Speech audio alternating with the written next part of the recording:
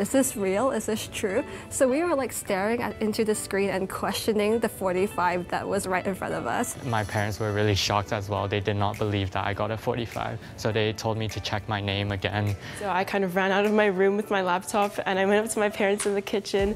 It was a sense of relief because the previous days I was too nervous. I was surprisingly calm about it. Group hugged and started crying together. There was a lot of hugging after my family knew about the results. I just saw the 45 and I just couldn't believe myself. We were ecstatic and probably disturbed a lot of people's dinners with our shoutings. I organized a little party with my relatives. I was really shocked, so I didn't have a big reaction. My family showered me with glitter and everything. I actually was on the plane from Korea to Hong Kong, and I started to check my phone for any notifications, and I just got a lot of notifications.